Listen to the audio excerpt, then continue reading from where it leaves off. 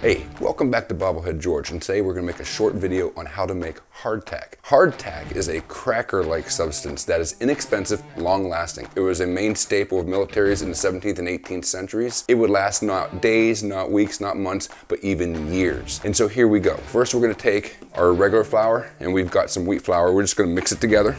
We've got 2 teaspoons of salt, and now we're just going to put in the water, and we are going to knead this into a dough. I'm sure that 18th century armies didn't have pizza trays, but that's what we're going to use. Oh, no, I'm sorry. Okay.